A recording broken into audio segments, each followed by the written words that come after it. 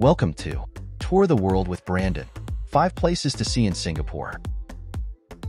The Marina Bay Sands Sky Park is the world's largest public cantilevered platform with 2 observation decks.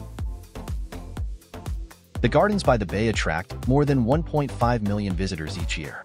It includes 22-meter-tall forest domes and indoor and outdoor waterfalls. The Universal Studios Singapore includes roller coasters, shops, cafes, and live shows. The park has 7 themed zones such as Hollywood, Ancient Egypt, and Madagascar.